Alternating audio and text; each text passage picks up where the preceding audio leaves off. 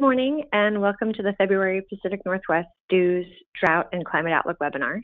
Thanks for joining us this morning. My name is Paris Edwards and I'm with the USDA Northwest Climate Hub. This is a bi-monthly webinar series.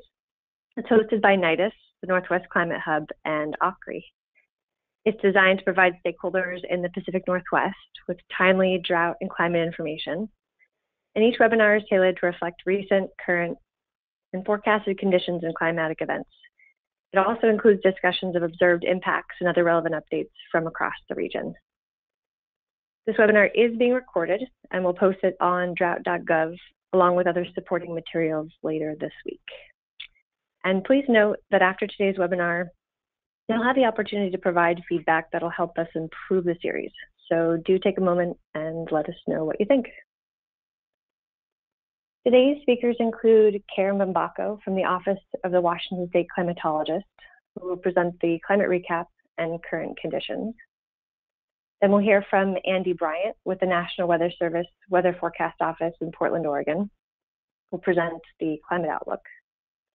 Next, we have Amy Garrett and Matthew Davis from Oregon State University, who will talk about dry farming as a drought response.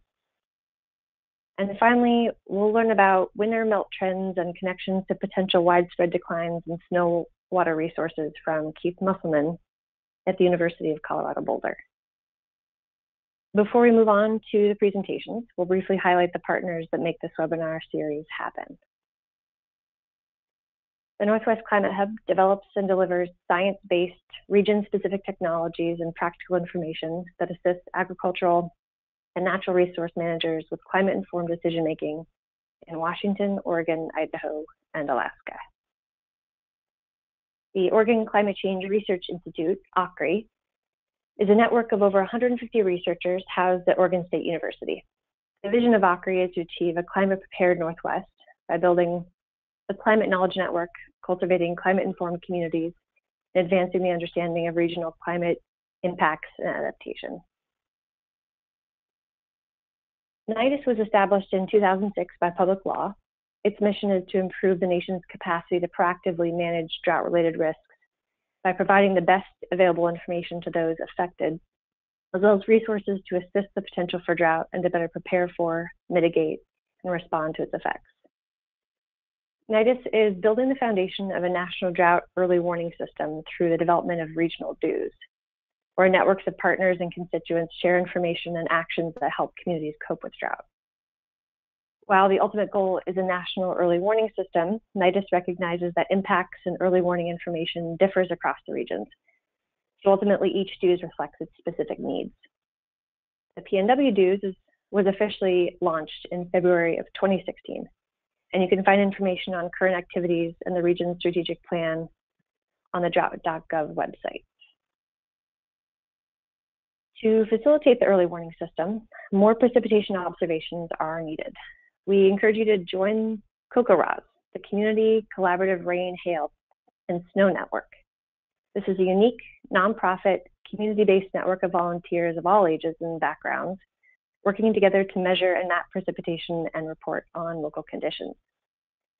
The observations of precipitation and lack thereof represent valuable data points that capture and improve our understanding of weather. And you can keep in mind that COCORAS does provide free training to those who join. We're starting the regular practice of providing timely information that's relevant to the PNW DEWS.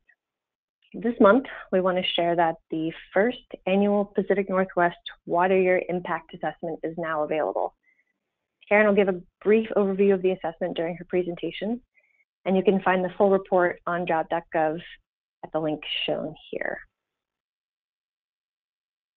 NIDIS just launched a newly designed U.S. drought portal, so you'll notice a slightly different look to the drought.gov site. Stay tuned for an overview of some of the new features during our next webinar in April. The Climate Impacts Research Consortium, CIRC, is hosting a webinar that will discuss recent research on climate change and future flooding of the Columbia River.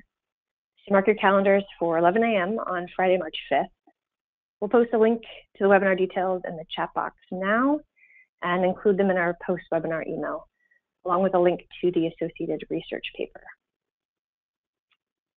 Lastly, we'd like to draw attention to a call for proposals for the climate adaptation research in the Northwest by the Northwest CASC. You can find more details about this opportunity at the link and in our webinar follow-up email. As I hand it over to Karen Bambacco to kick off our presentations with a climate recap, I want to remind everyone to please feel free to use the chat box to ask questions at any time during the presentations. We'll address all questions at the end of our webinar today. And take it away, Karen.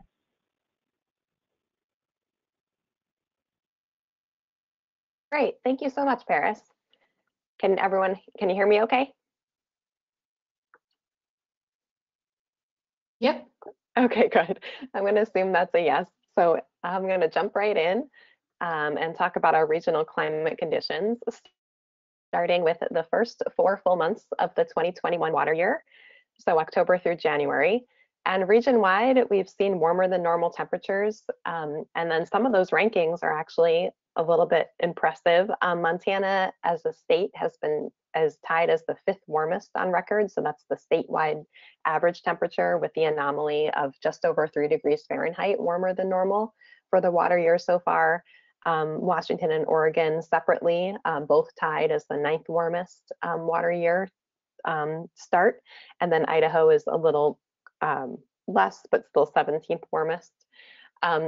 So warm throughout the region is pretty safe to say for most places.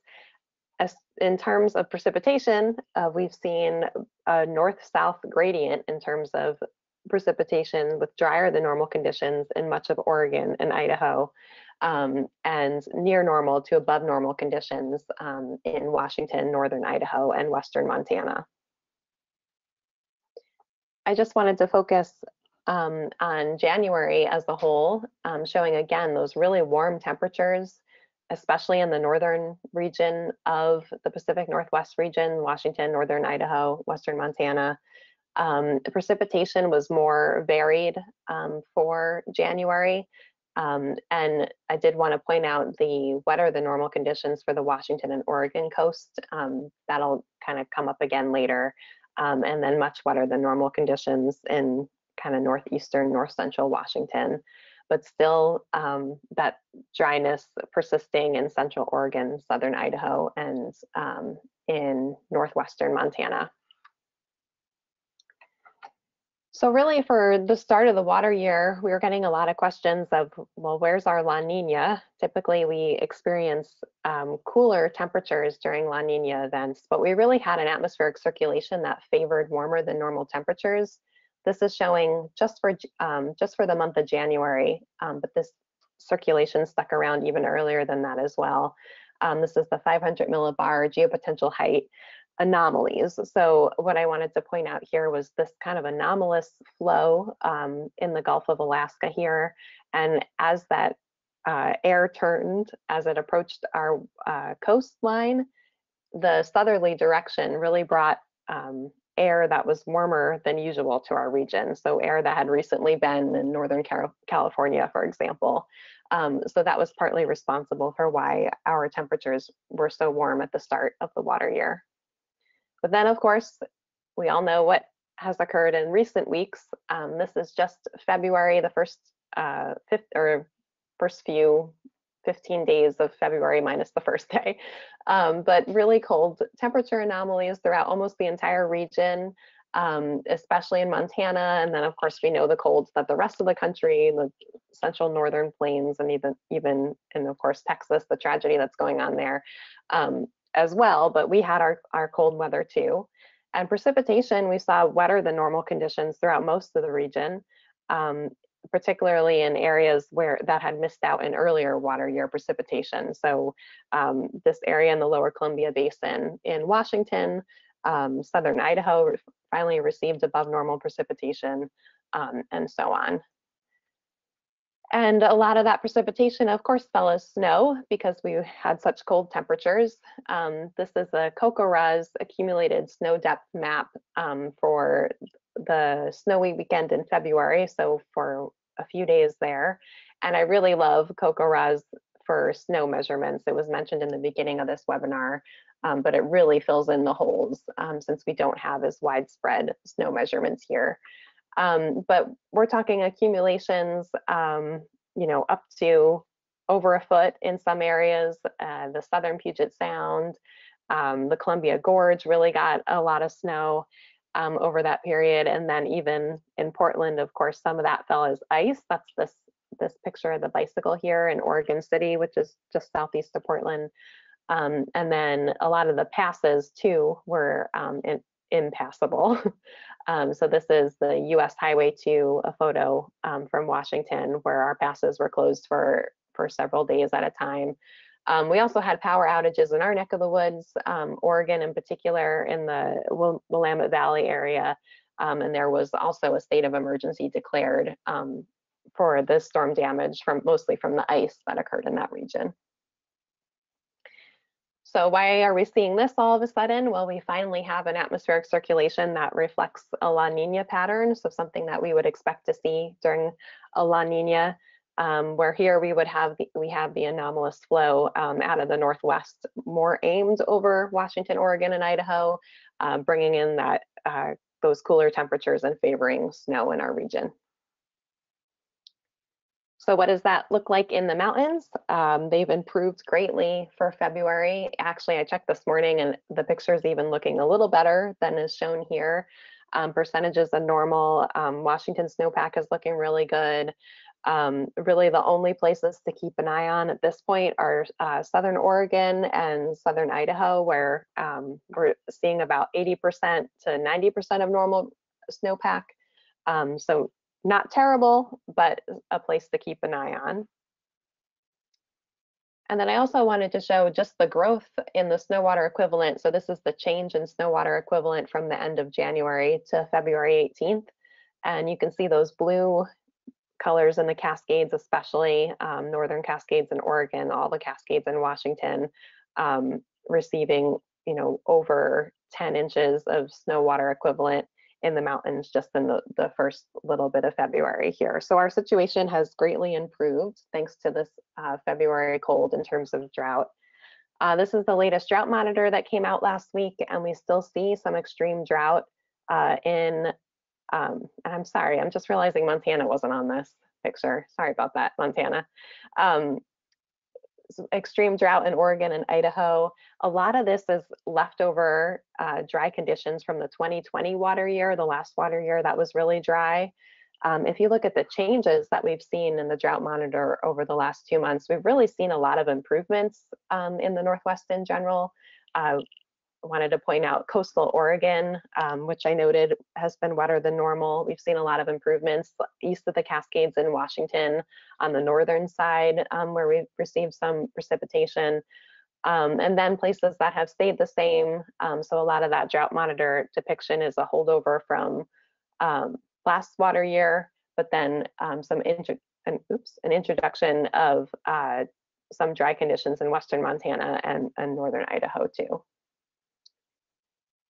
This is from the Northwest Climate Toolbox, a really nice snapshot of current conditions that I wanted to point out for the water year precipitation. The first plot I showed just went through the end of January, but this goes for the whole water year through February 19th. And you can see that really for most of the region, we're looking pretty good in terms of our total precipitation. Again, southern Idaho, southern Idaho and southern Oregon are the worst off spots. And our recent precipitation has looked really good throughout the region. The soil moisture is still really dry east of the Cascades and through southern Idaho. Sorry, I thought that I had one more slide, but I didn't.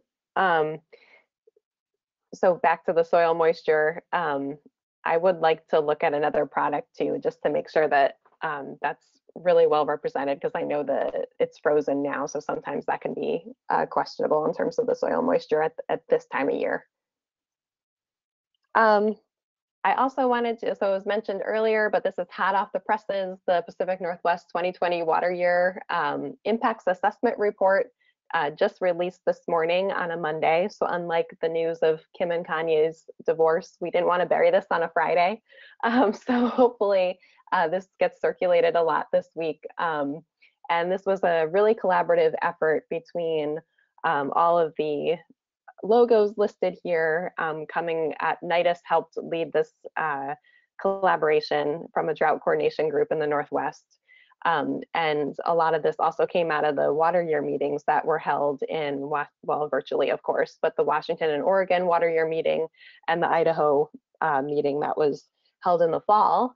So what those participants had said in terms of the impacts of the 2020 water year, as well as a regional survey that was developed and also sent out around in the fall. So the report is finally out and it's available at this link, and I hope you guys like it. And if not, we'd like to hear feedback on it because we are hoping to make this more of a standard thing from year to year.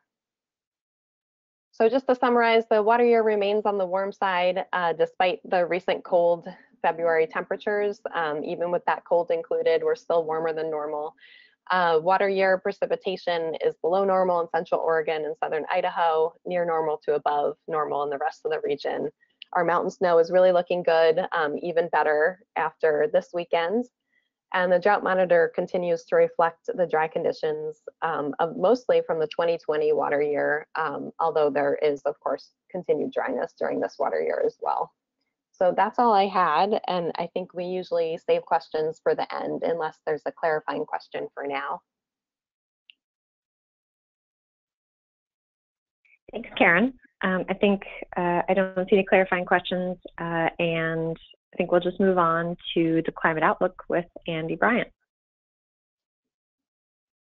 All right, good morning. I'll start with a mic check. Can you hear me okay? Yep. Great. All right, and let me get my slideshow into.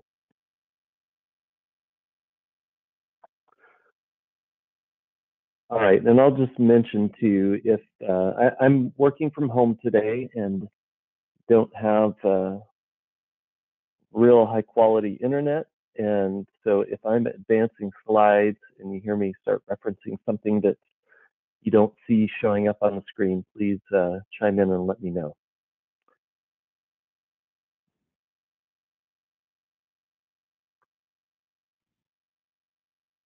All right, and there we go.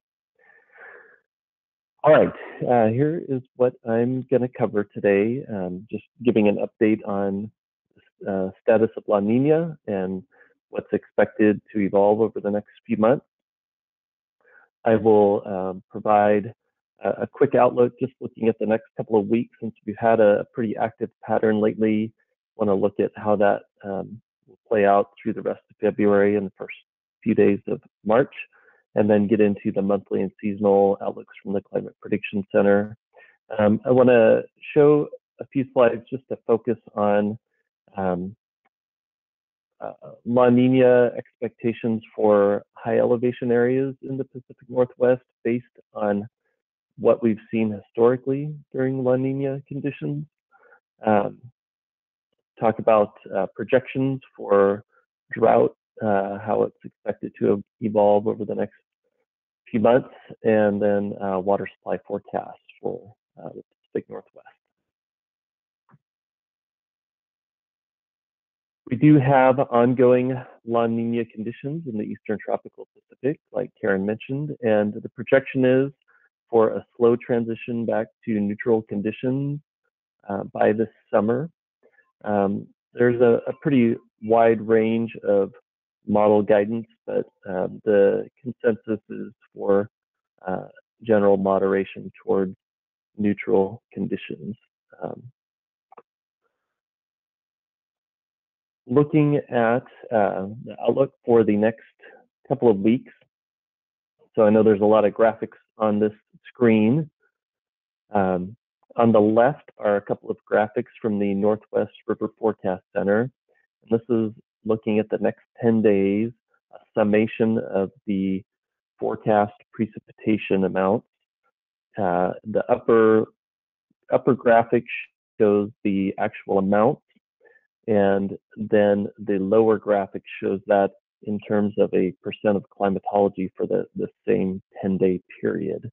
And so you can see a lot of variability, the Washington Cascades, and then much of the Idaho and Western Montana Rockies, and a little bit of the Blue Mountains in Northeast Oregon show above average. Most of the rest of the area, including the areas that have ongoing drought concerns in central southern Oregon and southern Idaho, look to be pretty dry over the next 10 days. On the right are the Climate Prediction Center 8 to 14-day outlooks, just highlighting an expectation of continued below average temperatures across much of the western US, including the Pacific Northwest, and then likelihood of near to below average precipitation, and that's in that 8 to 14-day period. So a little bit of overlap between these two outlooks on the left and right, but basically continued cool conditions. Most of the precipitation will be focused on the northern half of the Columbia Basin, mostly in the Washington Cascades and northern Idaho Rockies. All right, moving then to the March outlook.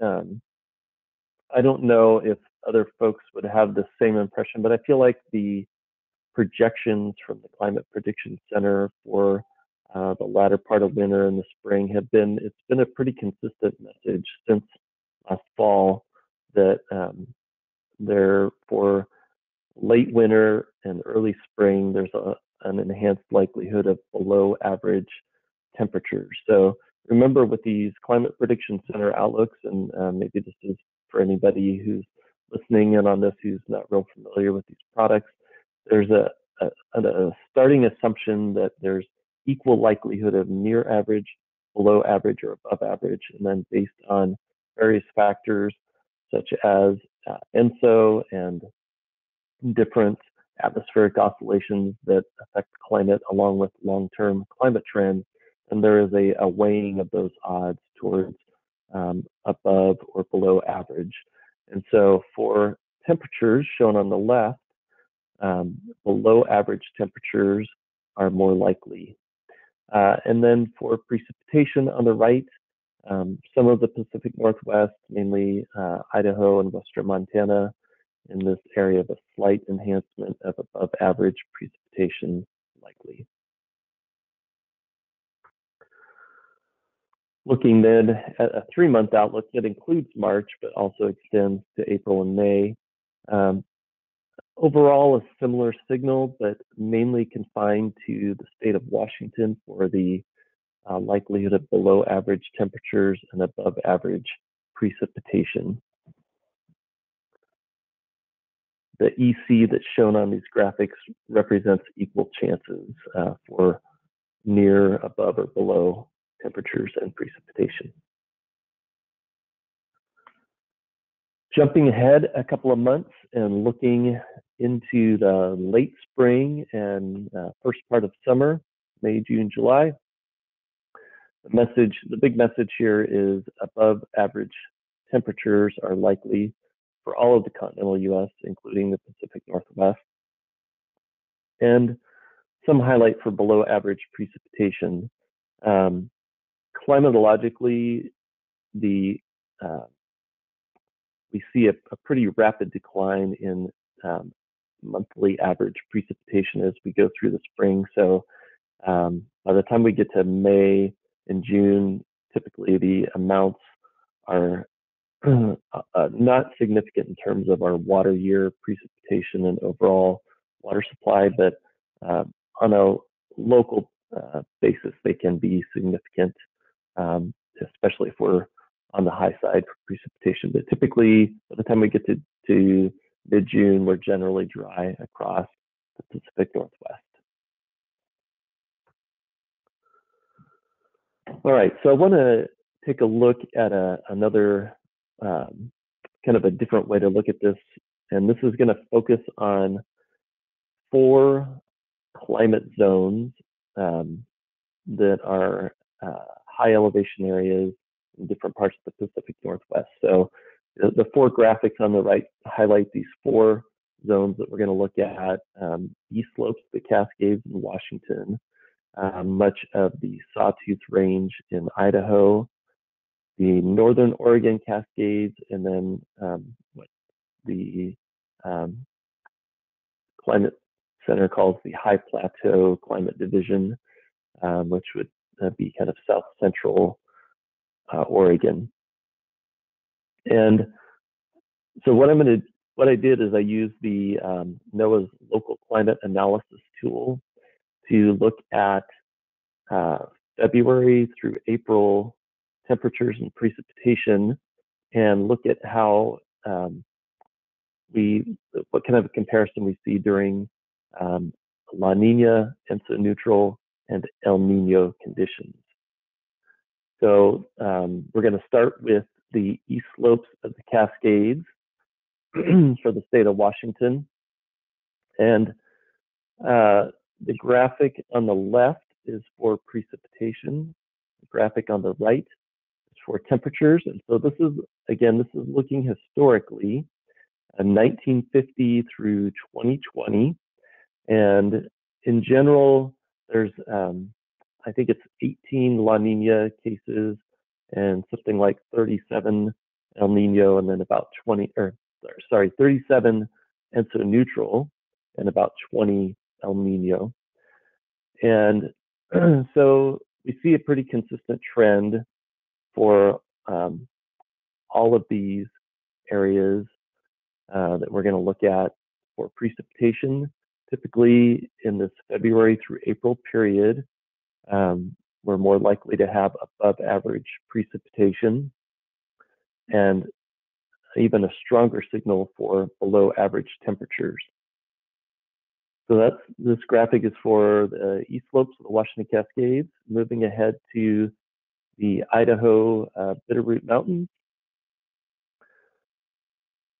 slightly above average on average for La Nina cases for precipitation. And then for temperatures, again, a pretty strong signal of below average temperatures observed historically for this climate division.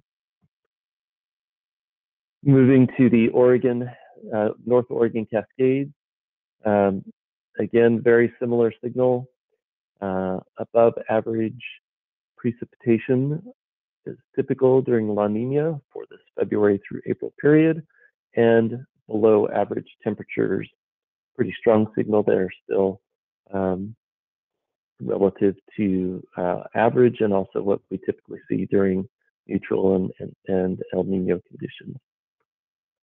And then the last area to highlight is the Oregon High Plateau. Again, precipitation a little bit above average during La Nina, and then temperatures, pretty strong signal there. Most cases well below average for temperatures. So what is the point of these graphics? The point is that we are likely to see continued building of snowpack through the spring, will be especially beneficial for areas where we have ongoing drought conditions in Oregon and southern Idaho. We're very dependent on that natural stored reservoir of snowpack to sustain stream flow in the spring and summer months. So historically, we've seen generally cool and wet conditions in our high elevation areas across the Pacific Northwest. All right, then moving ahead to the drought outlook, we're likely to see some continued improvement throughout much of southwest and north central Oregon, and up into the Columbia Basin in Washington. We're also likely to see persistence of drought across south central and much of eastern Oregon, and then some of the areas in Idaho and western Montana, also have ongoing drought conditions.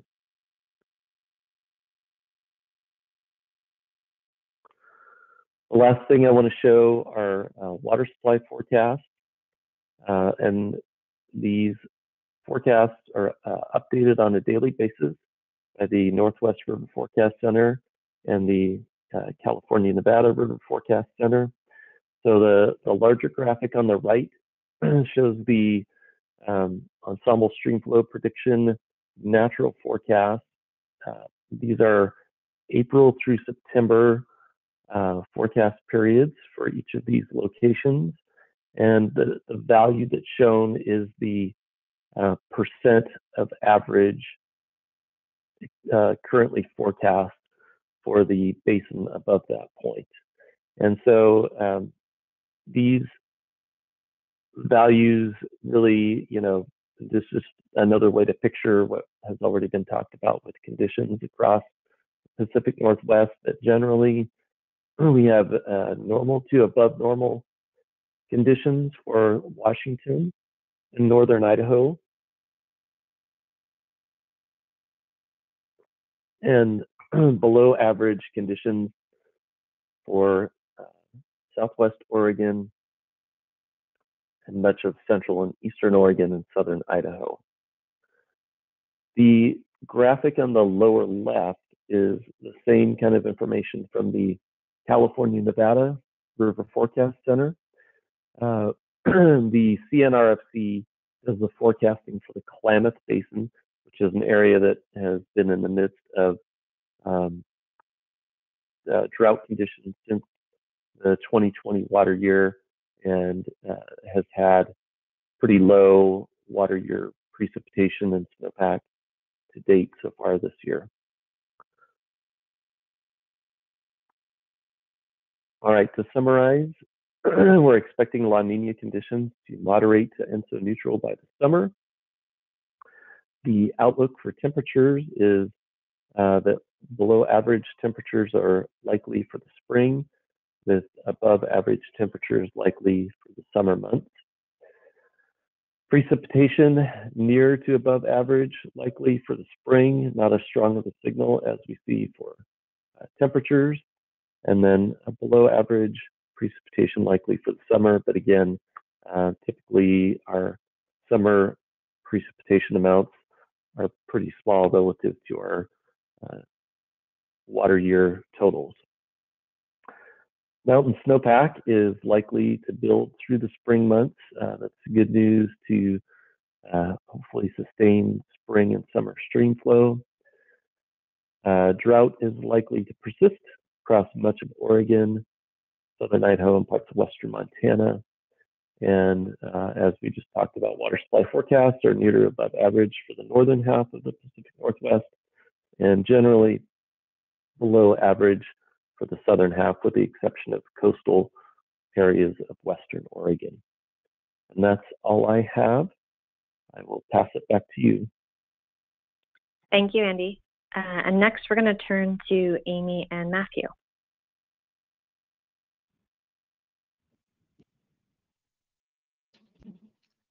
Thank you. So this is Amy Garrett, and I work with Oregon State University. So Matt Davis and I, in collaboration with Alex Stone, who is our vegetable crop specialist at OSU, and Andy Gallagher, whom is a soil scientist with Red Hill Soils, and also a student worker. Brad Ramsey helped us to do this study this past year in 2020. So we're going to be talking about some of the findings from that work.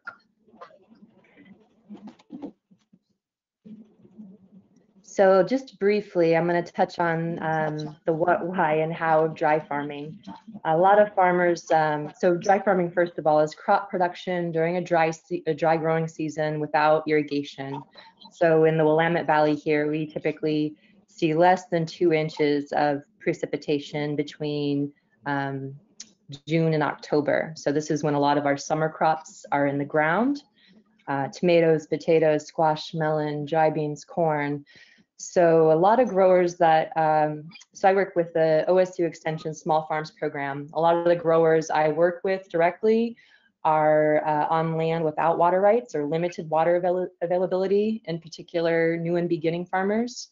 In the top right, you can see the Columbia Basin in 2015. So that was a drought year that some of you may remember. And a lot of growers who are used to irrigating throughout the growing season had their irrigation restricted by the water master quite early, some as early as June. So, so that was quite an eye-opener. The Dry Farming Collaborative initiated the year after that in 2016. So we held a dry farming demo and generated a lot of interest in strategies that support dry farming for all these issues related to the water challenge.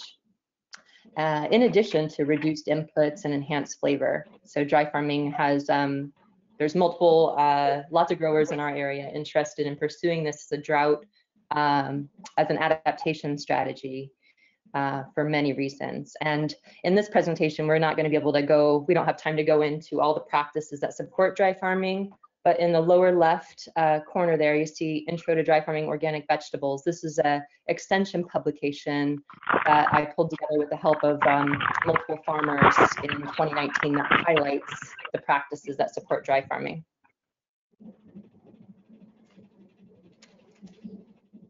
So for this project, funded by the University Corporation of Atmospheric Research, we were evaluating dry farming as a drought response and exploring some different soil management strategies in the dry farm context.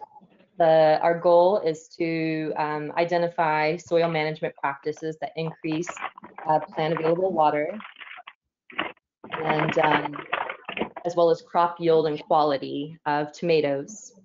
And our research objective was to better understand how dry farming in Western Oregon and Washington can be used as a drought resilient strategy. So work is needed to understand the role of soil health and fertility and management in that. And highlighting some rationale, there's some common thoughts and approaches or potential myths around dry farming that we're just beginning to evaluate. And this study helped support us in moving forward that in 2020. So there's compost, there's a thought that more on is better. Deep mulch is thought to improve soil moisture retention and crop productivity in a dry farm context. Gypsum is thought to improve subsoil fertility, root growth, and also crop yield. And dust mulch is kind of a traditional or historical dry farm method, which involves cultivation to a depth of 6 to 8 inches and is thought to help conserve soil moisture. There's also a common approach of managing fertility for dry farm vegetables, the same as irrigated. So a lot of folks are applying fertility right before planting. And there's also a tendency with weed management in both irrigated and dry farm settings to let things go once the crop get established. So we integrated some of these common thoughts or approaches into our study to evaluate. And with that, I'm going to hand it off to Matt Davis, who led our field research. Yes, hello, can everyone hear me? This is Matt Davis. I'm going to give a little talk about what we did for our experiment. So we put together an experiment to test these different theories that Amy just outlined. Our primary goals were first to reduce soil moisture losses throughout the season. So we were able to look at soil moisture losses using watermark sensors, which allow us to, we install these sensors at different depths, and they tell us the soil water potential or how much, how much water is in the profile. We also wanted to improve crop productivity and yield. So we wanted to test and see if these different management strategies improved yield. And then finally, we wanted to try and reduce losses of fruit to blossom end rot. Blossom end rot is a physiological disorder affecting tomatoes. It's especially prevalent in dry farm tomatoes in the Willamette Valley. On exposed sites, we find that about 50% of tomatoes get this disorder. And there are a number of strategies and ways of maybe controlling it. But we were interested in seeing how soil management strategies might affect blossom end rot. So here is our experiment. It's a randomized complete block design. There were 8 treatments. So it was replicated. It was at Oregon State University, the vegetable research farm. There were 32 plots total, 672 plants in the experiment. You can see them all here. The crop was early girl tomato, a common dry farm tomato variety. The site was exposed, so there was a wind coming in from the north, those winds that blow through the Willamette Valley. It also had 12 inches of available water holding capacity, which is the amount of water the soil can hold. That's very high. That's probably the best soil you can use in the Willamette Valley.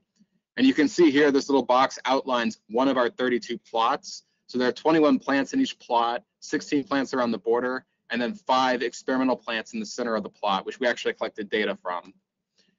These are the treatments. You can see it. The experiment was broken into 2 kinds of treatments. We had amendment treatments and floor management treatments.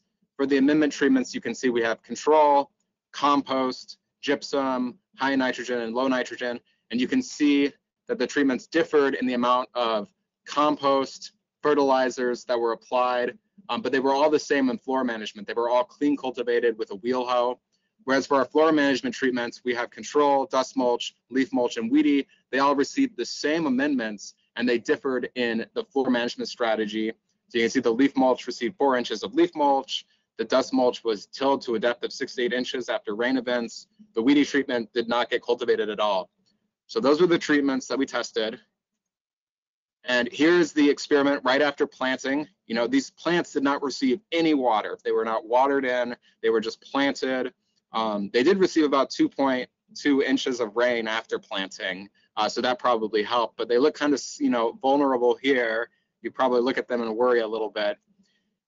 But here we did get a lot of tomatoes. This is our harvest on August 24th. This was actually our 3rd largest harvest, and you can see all the treatments are represented here. We got the weedy treatment, we got the leaf mulch, the dust. This is for 1 block. So like I said, we had those 4 replications, we had 4 blocks. This is just one of those blocks, and this maybe gives you an idea of how many tomatoes we had to count and weigh and sort to get an idea of what was going on. And now let's get into our data. So what did we find? First, looking at the floor management treatments, we found that the dust mulch and the control did the best of all the floor management treatments. They had the highest total and unblemished yield, so that's yield of fruit without blossom end rot. They had the largest fruit of the 4 floor management treatments, and they had the lowest blossom end rot incidence of the 4 floor management treatments. You can see here, 53% blossom end rot, BER, short for blossom end rot, compared to 81% and 72% blossom end rot. So those are much higher. However, there were no significant differences between the control and the dust mulch, which suggests that dust mulching might not be necessary. You know, it's sort of a controversial technique. And at least with tomatoes at this time, we didn't find any evidence that dust mulching, you know, significantly conserved soil moisture or helped with yield and productivity. The leaf mulch did appear to help the plants conserve water. So those watermark sensors I was talking about, they showed that water was being used more slowly under the leaf mulch. However, there were significant problems with the crop. So like I said, leaf mulch treatments reduced the soil water potential decrease, but it also resulted in lower unblemished yields, smaller fruit, and more blossom end rot than the control. And this could be for a number of reasons. One of the possible reasons is that you know, it might have increased fertility. You know, the leaf mulch had nitrogen in it, and also because it was reducing evaporation from the soil, it may have increased fertility available to the plant. We'll get a little bit into the effect of fertility on blossom end rot in a second. So the final treatment to talk about for the floor management treatments was the weedy treatment. It performed the worst of all of them. So it was the most drought stressed.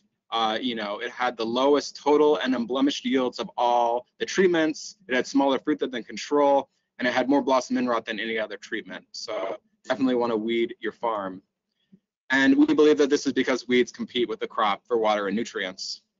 Looking at the amendment treatments, again, this is the same sort of figure. You can see the percent blossom end rot along the bottom. There are different treatments. The first thing to note is that increasing soil fertility resulted in increased blossom end rot.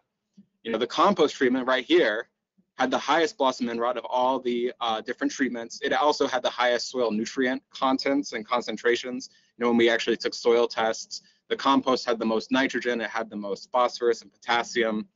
And this potentially resulted in its high blossom end rot and reduced unblemished yields. We also found that blossom end rot increased with nitrogen application. So 47% blossom end rot for the low nitrogen treatment. The control had 53% blossom end rot, and then the high nitrogen treatment had 61% blossom end rot. And if you look at that as a continuous variable, if nitrogen applied as a continuous variable, here we see 40, 100 pounds of nitrogen per acre, 160 pounds of nitrogen per acre for that high nitrogen treatment. We see blossom end rot increasing. So this is blossom end rot incidence. The the figure on the right is that separated by block. So you can see little differences between the blocks in how they responded to treatment. And then finally, looking at the gypsum treatment, gypsum did not reduce blossom end rot. Now, historically, people have thought that calcium deficiency is what results in blossom end rot, but here we're showing that it might be more of an effect of soil fertility, and that, maybe by reducing fertility inputs, we can control blossom end rot in a dry farm system. So, we've talked a little bit about the data. We should talk a bit about what we're going to be telling farmers, the big takeaways that we're going to be presenting to them, like at our winter meeting, for example, which is later this week. The first thing that we would want to tell them is that diligent weed management is especially important for dry farmers. Those weeds suck up a lot of water and they reduce, the productivity of the crop. Next thing to take away is to not over-fertilize dry farm tomatoes. We don't know the effect of fertility on other crops, but it definitely seems like too much fertility from compost or nitrogen fertilizers may result in increased blossom end rot. Next big takeaway is that dust mulching did not significantly increase yield or quality of dry farm tomatoes compared to surface cultivation, which was our control. So, you still want to control weeds, you still want to, protect the surface of the soil. But dust mulching, it's controversial. It destroys the soil structure. It could potentially lead to wind erosion. And so, maybe discontinuing this practice if it has no, substantial benefit might be worth considering. Then the final big takeaway is that leaf mulch having a negative impact on dry farm tomato production. I talked a bit earlier about how it resulted in these sort of physiological disorders with tomatoes, possibly because the tomato plants were either getting nutrients from the leaf mulch or that the leaf mulch was keeping soil nutrients at the surface available for the plants for longer by preventing evaporation. But either way, this was probably our biggest, most shocking result that we found. And it might not hold true for other crops, it might not hold true for other leaf mulches. So definitely something we want to explore some more. And now I'm going to hand it off to Amy for future research. Thank you, Matt. So this was, we're going to be doing ongoing research on and really moving towards understanding what the best practices are for floor management, fertility management in a dry farm context, because most resources out there are designed for irrigated systems. And so looking at what is the best timing for applications of amendments, looking at different crops, different mulches.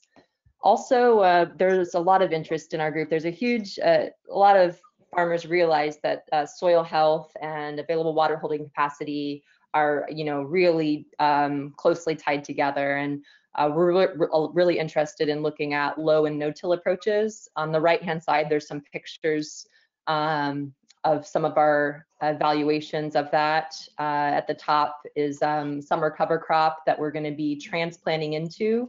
So we just laid that cover crop down and we'll be transplanting into that this May. And then the Plant Material Center, the bottom two pictures show a cover crop that was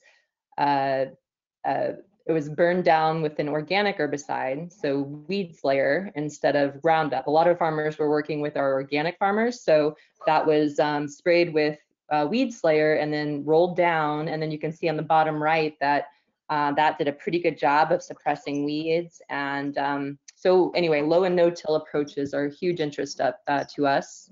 Cultural practices for improving dry farm productivity on marginal soils. A lot of growers aren't on a Chehalis silt loam or a class 1 soil with water rights. So what are our tools for improving productivity for dry farming on more marginal soil types?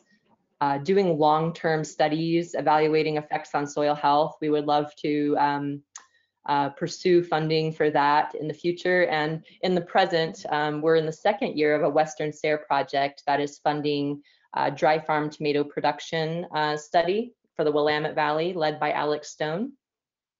So we'll be continuing that in some form in 2021 with funds from Western SARE. Thanks so much to Amy and Matt. If you want to share details about your upcoming meeting at the end of the week, please feel free to put those details in the chat.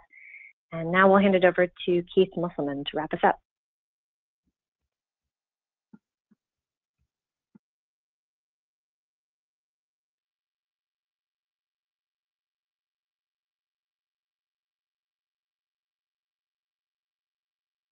Thanks, Britt. Just a minute while I share my screen.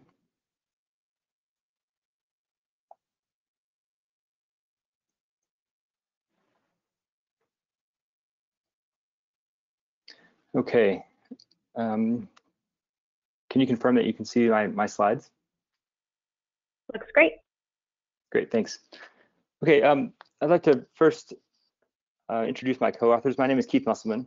I'm at the University of Colorado Boulder. My co-authors are Nanza Dor, Julie Vano, and Noah Malich.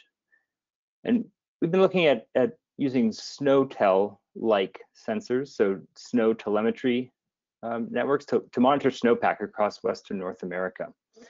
This cover slide is kind of interesting because it's a great webcam that a couple of colleagues have put up looking over the Senator Beck Basin in Colorado. And what I like about this, I've just kind of blended this data, taking screenshots from different seasons of the same basin.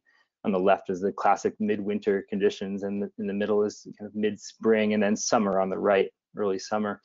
And so we kind of set this hypothesis that what happens, what are the implications of changing seasons, of this shift in these kind of panels from spring conditions towards winter, which would be consistent with what we're expecting based on current trends in temperature, but also projections into the future.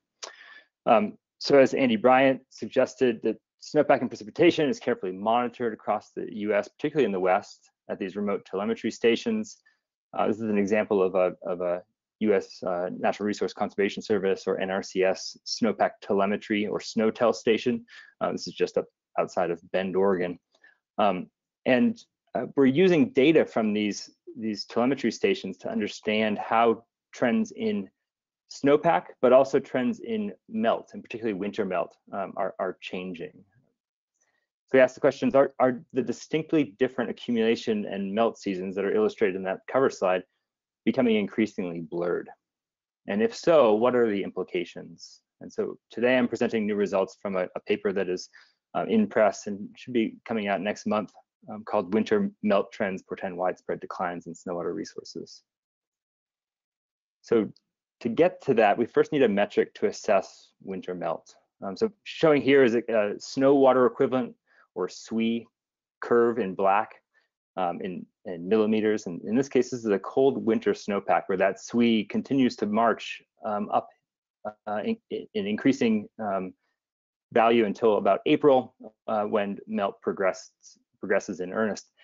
Underneath that bar, there's a daily melt, and those little bars, those blue bars at the bottom, are the daily melt signal that is also inferred from a reduction in snowpack, or SWE. And then that red line is the cumulative annual melt. And so we're presenting a metric called the fraction of total annual melt, or FM, on the date of maximum SWE. In this case, maximum SWE at this particular site occurred just after April 1st. You grab that cumulative annual melt to date and compare that to what you get at the end of the season in terms of the cumulative annual melt. And so for this example, this is again a cold site, and that fraction of annual melt is 0.11, or the complement of that would suggest that 89% of annual snowwater resources that fell at this site for this year remains available to melt on the date of maximum SWE. Now, you can imagine that you can almost hypothesize that warmer regions might have higher fractions of winter melt and are thus less effective snowwater storage systems than colder regions, So that colder region example we showed on the left is 89% of that snow water equivalent is available to melt on the date of max SWE. This is another example on the right of a site in Oregon, just a sample year, showing that 45% of snow water equivalent is available on that date of max SWE. And in this case, that date of max snow water equivalent is the same, but you get very different mechanisms and efficiency in terms of storage of water resources. So we asked the question, how has winter melt and SWE changed, snow water equivalent changed at snow observing stations over the last 30 or more years? This is a map of all the stations. We have over 1,000 snowpack telemetry stations, not just the SNOWTEL network that I mentioned, but also a couple of agencies in Canada, particularly BC and Alberta, the Yukon government, and then up the SNOWTEL network that extends into Alaska. And this is the date of maximum SWE, maximum snow water equivalent relative to April 1st. So the histogram on the left, the colors correspond to the bin data on the right in the maps, whereas pinks and reds are occurring earlier, maybe by 30, 40, 60, up to 80 days earlier than April 1st. So that's kind of a midwinter max accumulation, whereas the blue dots are later. So you can see that there's not only is there large variability, but this also interesting metric that on average over Western North America, the peak occurs very close to April 1st, which has historically been used to provide water managers and resource managers with information about snowpack. So if you look at that melt metric that I presented, on average, 88% across North America, 88% of annual snow water resources remains available to melt on that date of maximum snow water equivalent. And again, that's the complement of that fraction 0.12. You can see that colder regions, particularly interior Rockies, have those darker blue colors corresponding to low winter melt, and then the warmer colors, kind of those oranges and yellows, are places where winter melt kind of occurs in earnest and on average. And so now we get to kind of the interesting stuff, is how are these things changing? So we conducted a trend analysis using a Mann-Kendall test and using statistical significance of 0.05. And found that stations with winter melt the number of stations has increased at 3 times the number of stations with snowpack decline. So we all have seen reports in the media and in publications of large snowpack declines, and that's what's shown on the right. Those are all stations that have at least 30 years of reliable data, and anything that's a statistically significant trend is shown in the color. If it's lower max snow water equivalent on the right, it's a red dot, and higher max snow water equivalent is blue. And you can see in across the board, the story is kind of this predominance of red, predominance of SWE losses, snowpack losses, compared to the blue dots. Canada seems to be this interesting zone where there are no statistically significant trends one way or the other, but across the West there is this scattering of lower max snow water equivalent, about 69 out of 634 available stations. And on the left, this is that melt metric, and you can see that there's just an overwhelming trend of increased melt across Western North America, with that exception of perhaps British Columbia, again indicating that there could be some decadal to interannual short-term trends in precipitation and or temperature that could be overriding an underlying warming signal, for example. So in conclusion, just in the interest of time, we find that 3 times more stations have increasing winter snowmelt trends than snowpack declines. And in the paper, we go through a robust assessment of the drivers. We looked at the climatology. We looked at the decadal patterns of temperature and precipitation. And we find that winter melt trends are highly sensitive to temperature, which is kind of intuitive, I think, and an underlying warming signal is climate change signal, whereas snow water equivalent or snowpack trends are more sensitive to precipitation variability, these decadal patterns, which has a weaker climate change signal than the temperature. And then our recent stability of it suggests that the recent stability of the Western U.S. snow water equivalent since about 1980 will be followed by an accelerated decline once these current modes of natural climate variability subside. And that is consistent with some other recent papers. And the main thing is that more winter snowmelt will complicate future water resources planning and management efforts. And I'm particularly interested, as we're writing a number of grants to look further into this, I'm interested to hear what stakeholders are observing. So, I'm encouraging people to email me with questions or observations or concerns. How might more winter snowmelt affect operations in terms of flooding, flood mitigation, but also projections and short-term forecasts to seasonal forecasts. And with that, I thank you, and my email address is here if you are inclined to reach out. Thank you. Thank you, Keith. We are definitely over time. For those who can stick around, there are a few questions in the chat box. If you need to go, we will capture these in the recording, and you can also reach out to the speakers themselves. We'll have a slide up in a moment with everyone's contact information. But to just hop to it, for those who can stick around, there's a question about how often, and this one is for Karen if you're still with us, how often do the SWE percentage maps get updated? Hi there. Yeah, I'm still here. So those are daily, and you can go to, they're from NRCS, and they have this really neat interactive tool where you can even see today's conditions and then click backwards and see what they were a few days ago. I can send that, I can put that link in.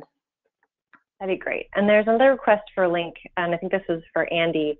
Could you add the link to the water supply forecast for April through September? Sure. Okay, thank you. I will do that. And then moving on, there was a question for Matt regarding the study. Was the rain that you mentioned an unexpected? Was it unexpected in timing? Yeah, go ahead. We anticipate a little bit of rain in May and June. Those plants were planted towards the beginning of May, beginning to mid-May. So, that's not totally unexpected. And does that answer your question?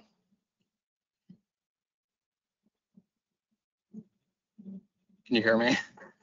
Yeah, I think it did. I think the second question is also for you. And it was asking, was there an analysis of average water costs versus dry farming or dry farming hit? So I think they're just generally asking if you either consider that in this study or maybe there's some previous work the group has done looking at analysis of average water costs versus dry farming. I don't know. That would be Amy. Yeah, I could just speak to that for a moment. There is going to be, we're working on doing kind of an economic analysis, which would include water. Alex Stone wrote that into the Dry Farm Tomato Project. And then there's also one of our partners in Washington with Emily with the Washington Water Trust applied for a grant. And part of that would be looking at kind of like water economics, like water savings and looking at kind of cost benefits of dry farming. So we'd like to do that work, but we have not yet done that. Okay, thank you. Well, I think that's it for questions. I want to thank everyone for joining us today and just remind you that a recording will be available on drought.gov later this week, as well as PDFs of the presentations. Actually, those can be accessed if you email Britt Parker, and her email is up here on the slide. If you have any additional questions, you can reach out to the speakers directly, like I mentioned. And please remember to mark your calendars for the next webinar, which will be on April 26th. And thanks for hanging around. Have a great Monday.